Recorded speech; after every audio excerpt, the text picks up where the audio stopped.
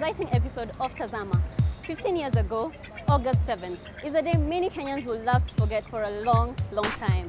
The Cooperative Bank House is the only building around this area that was left standing after Kenya suffered one of the deadliest terror attacks. Today, the building stands completely restored, majestic around this area that people have now commonly referred to as Bomb Blast. Check out our first story as we pay a visit to the Memorial Park.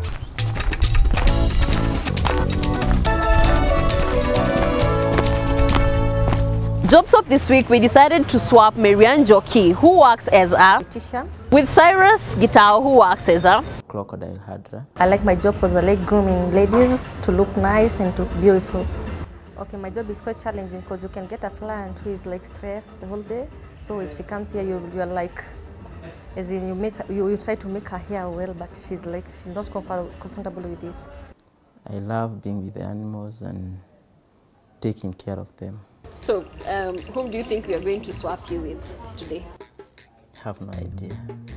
A mechanic? We are going to swap you with a beautician, a crocodile handler. What? I have never thought of that. Yeah, I don't like animals. I don't like those kind of a place where people are always talking. We took Cyrus to Iro's salon to meet Marianne. I'm looking for Marianne.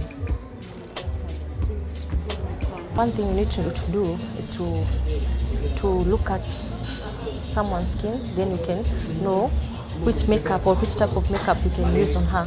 Because you have light skin complexion, we have dark complexion, so you have to have like a variety of them. I hear this where people come to backbite and gossip. Is it true? In your place I can see everyone is working. That's not true. Especially here, everyone is busy, so you don't have time to backbite. And it was now time for Cyrus to learn how to apply makeup. You see, for her, she has a dry skin, so what you use a cream foundation. You don't have to do the liquid one. Yeah. Now you start applying. Marianne took to Mamba village to learn Cyrus' job. Hi Marianne. Hi. This is where we have the crocodiles. We have the Nile crocodile.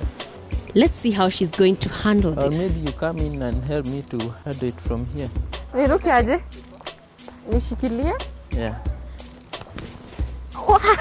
I think crocodiles are beautiful. Look at the skin. So the tail, it depends whether you are right-handed or left-handed. And then and you have big ones on this side. Kai, ndio hiyo nakuja. Hapana. Chuka. Can you see that? Don't do this. Shika.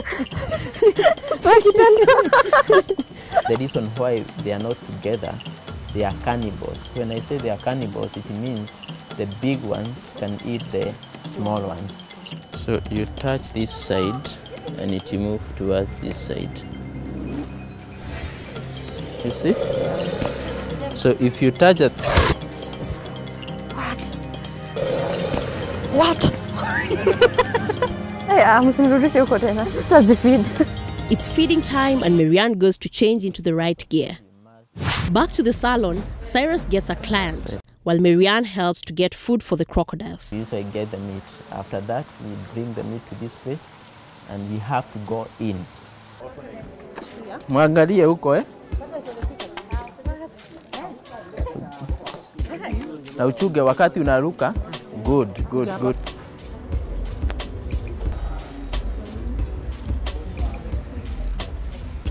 He is one of the most dangerous crocodiles that we have. I need to is this okay?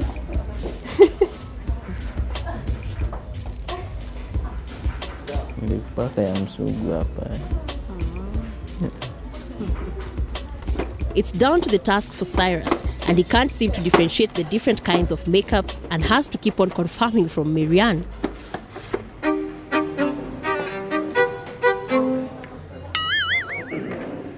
So take care, itakuuma. Come. Wacha akuje asiguse twende na usirudi nyuma hapa tafadhali. Hapa inakuaga ni kwenda nyumba mbele. Because ukirudi nyuma, their chances zitaanguka. I was just scared because of those big crocodiles. Huh? There is another one called Big Daddy, and I was like, what? Atarudi.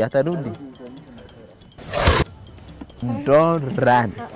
At one point I felt scared because of her. There's a place there with the big crocodiles. You're not supposed to turn back. There are chances if you start turning back, you might fall back to the water. It's okay. Okay, I will apply. Yeah. These are the color names.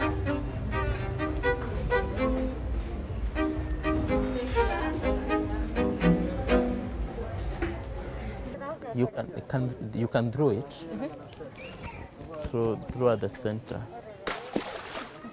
It seems Marianne is getting comfortable with the reptiles. So what happens when you're here, somehow you try to protect yourself with the buckets. Hi my friend. What's the name of this color? Brown. Like 2 months. Kwa nini?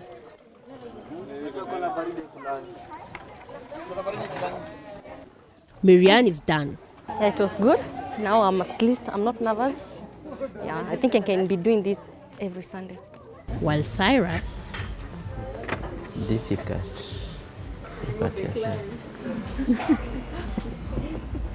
He was using the wrong brushes. Second, he also used a shadow for the face, but it's not meant for the face. Yeah. When I saw her, I had doubts whether she'll make it. Why? Just by look, you can tell by look whether someone can do certain jobs. Yeah, I think I can do this, yeah? Somehow confused because I could only remember the first 2 steps, and then from the third step I could not remember anything. I respect their job. Yeah.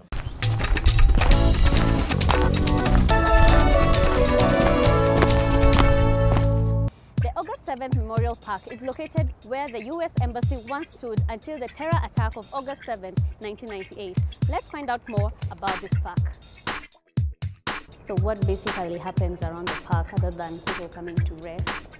We bring kids to the park from different schools, both public and private, so that we can educate them on the importance of peace and the futilities of violence. The August 7th Memorial Trust is actually a group, was put together by a group of trustees, and they are the ones who came up with the idea of the park and the museum.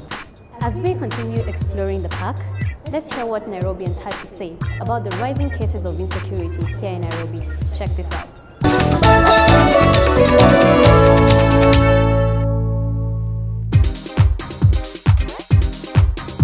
Sisi huwezi chelewa.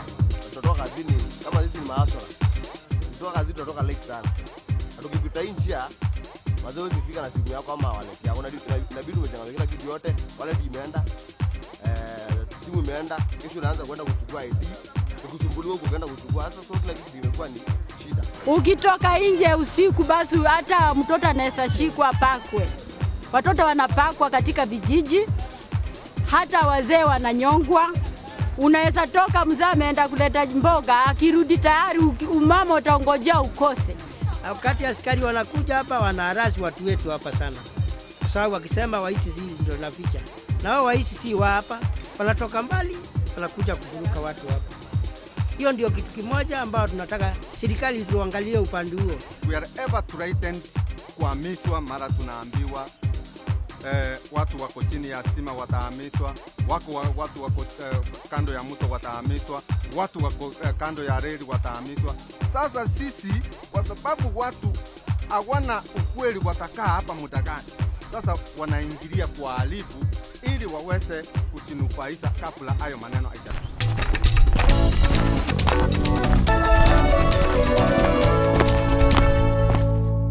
As we were exploring the memorial park, we met one of the survivors who tells us of this day as though it was yesterday.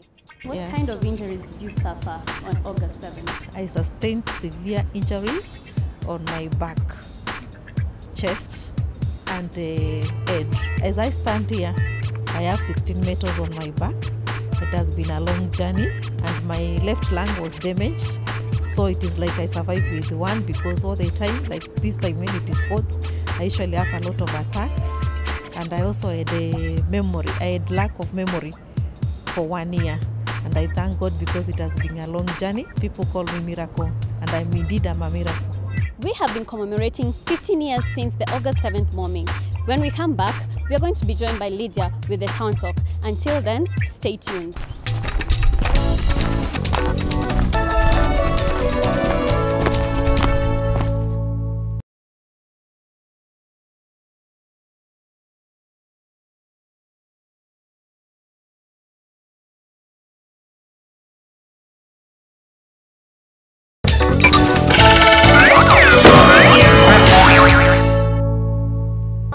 Welcome back. My name is Charity. My name is Michael. My name is Phyllis Osono. And we are in Nairobi County. Join us and others after this story for a Town Talk discussion. Dalmas is a normal guy, just like any other person there, but a person who's got passion for a lot of stuff, football being one of them. Besides football, I'm a dancer, professional dancer. I dance with the Pamoja dance group. I lost my leg through a road accident back in 1989. I was 4 years old. So yeah, from 89 till now, I've just been living with my one leg. Football is one of the world's most watched games. But did you know that Kenya has an amputees football team? Well, today Tazama joins the amputees football team at Nyayo Stadium, where Sparks and Amani are going to have a tournament. I talked to Dalmas, the captain of Valentine's Amputee Club, to learn more about amputee football in Kenya. Dalmas has been practicing here at the Pangani grounds, and together with others have since initiated the Amputees Football Association, a team which is hoping to represent Kenya in the 2018 World Cup. Football is my passion.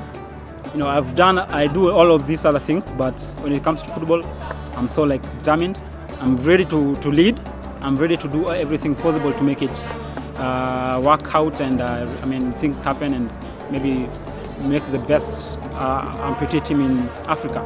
Dalmas ni mchezaji mwenye kipawa ya juu, kwa sababu wakati tunapocheza na yeye tunapasiana ball vile inatakiwa, na pia anakuwa tegemeo letu kuhusu kufunga, pia kufanya mazoezi, na pia kutuguide kuwa na discipline kama captain. I think it's a unique thing. You know, it's something that is a very new game in Kenya. Barely 4 years old, or let's say 3.5 years old. And it's something that personally gives me a lot of strength. The team, however, is facing key challenges, as Dalmas tells me. In the field, we have crutches. And while I'm playing, I could get injured. And I could maybe tear a knee, or I could get really badly injured that I could not walk, and because it's only one leg, so if it gets hurt, it's either I use a wheelchair or I just stay at home. Together with the chairman of the team, Ibrahim Wafula, we visited Mr. Japson Gitonga, an assistant commissioner at the Ministry of Sports. Here Wafula presented the team's sentiments. Tungetaka haya mambo yanayohusu walemavu na zaidi mchezo wa mpira wa kandanda, walemavu waweze kuingizwa kwa huo mchezo na watu wengi wafahamu kuhusu mchezo, kwa maana hata walemavu ni sehemu moja ya wananchi katika nchi yetu ya Kenya. Mimi kama mwakilishi ambaye mwenye huwa nawakilisha serikali upande wa FKF, nitaongea na FKF mweze kupata kuwa na ule uhusiano wa pamoja, mweze kusaidiana, mweze kukuza mchezo pamoja na mchezo mwingine, kwa sababu tunasema tu Harambee Stars inacheza, tungetaka tusikie kesho kuna Harambee Stars ya watu ya amputee. Ingekuwa ni vizuri, maana nchi yetu itaweza kuendelea mbele. Sasa hii nasikia hata ile kidonda niko nayo kwa roho itapona, kwa sababu najua hapo ni serikali. Hata kama sijapita kwa Mr. President, niko na commissioner wa sports, najua shida zangu za sports ya amputee zitaisha. Finally, Wafula, the team's chairman, managed to meet with the Deputy Commissioner of Sports today. It is our hope that their meeting will materialize in the near future. What are the team's future plans? We are 3 years old now. And if you look at the team, I mean, if you see this team playing, you'll think this team has been there for 10 years. And it's only 3 years. So at the moment, we have big plans coming. We have the World Cup next year. We have the African Cup of Nations coming in October this year. Hoping that Kenya is going to host it, because we are bidding for it, and we have the go-ahead from the AFA, which is the body for the amputee football in Africa. And we are getting ready for it. We have a new government. What I hope from the new government is it's a government of young people. And they promised that they're going to do everything possible to enable sportsmen to be successful.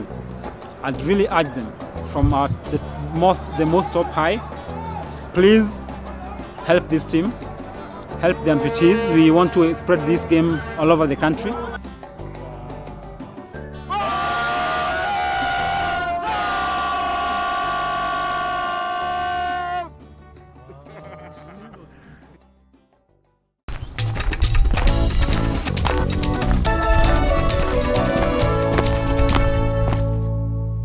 From the story that we've just watched, I'd like to know of the people here, how many knew that there existed Valentine's Amputee Football Club? Okay, so not so many of us in the room. So I'd like to know, why is it that we as a society do not passionately support disabled sportsmen and women as we do for those in mainstream sports? Talking now, I'm the Secretary General of Kenya Amputee Football Federation, and we've got very many challenges concerning how to put the teams together, because there are many more teams in Kenya, not necessarily Valentine.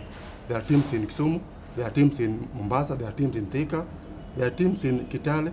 For us to make them to come overboard for maybe for some other tournament, it's still a very big challenge, because the public out there have not recognized us. What is the perception that we have of the disabled in our society? My view is that the society usually perceives persons with disabilities as people who are incapable, and they don't see anything good coming out of persons with disabilities. Most oftenly, they think that persons with disabilities should be people who expect sympathy from the public. That's why they get surprised to hear that, oh, an amputee, for example, can do football. Nilienda kwa duka na nikataka kiatu shilingi 4,000. Mfanyakazi akaniambia, na wewe hii kitu unashika utaiweza? Nilikuwa na hasira naye, sikumjibu. Akarudia the same. Hiyo kitu utaiweza?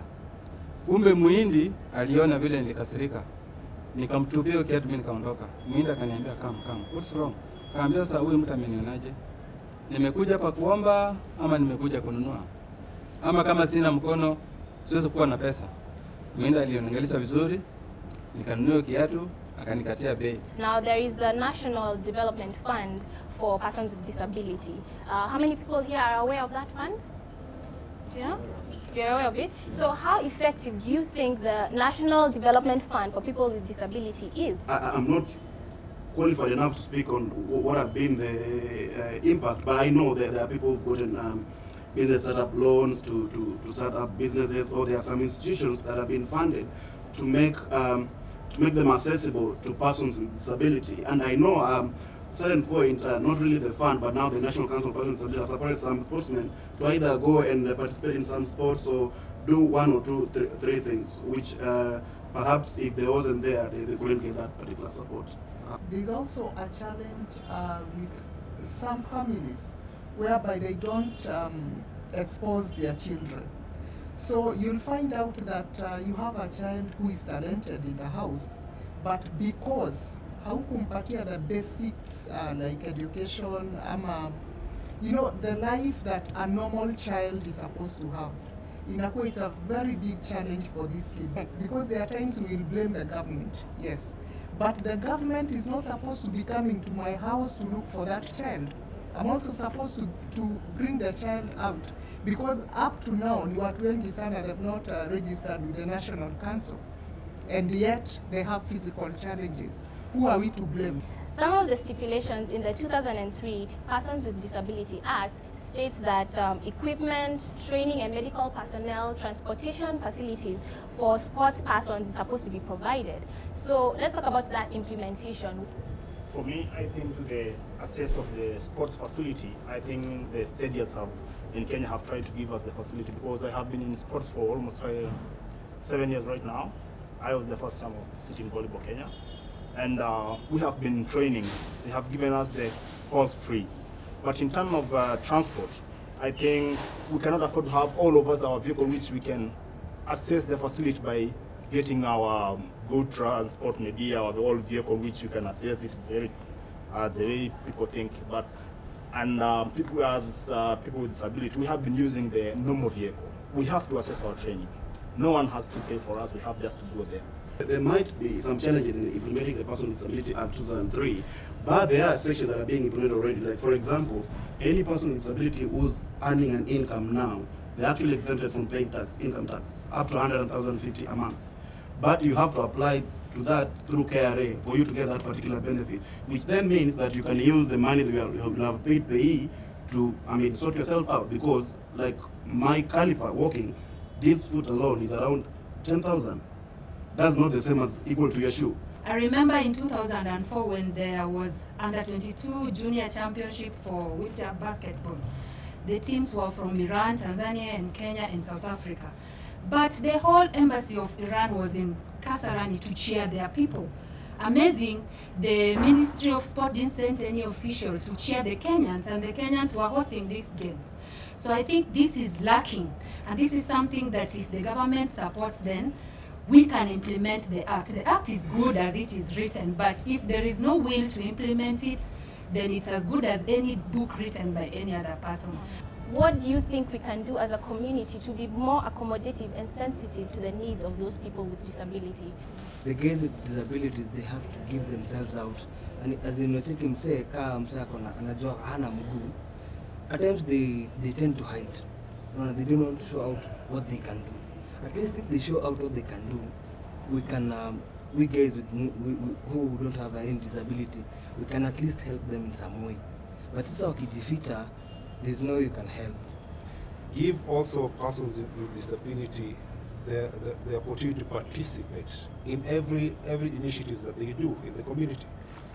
They can really address issues that are affecting them. The first thing that we need to know is that we need to accept these people first of all, and we know it's there. Some of them have been born with it, some of them have gotten it from accidents, and we don't know about yourself also. You might be, you don't know about your future, you cannot tell the future, is it? That is it for today's Town Talk. Now, using the contacts appearing on your screen, let us know what it is that you're doing to help the disabled in your community.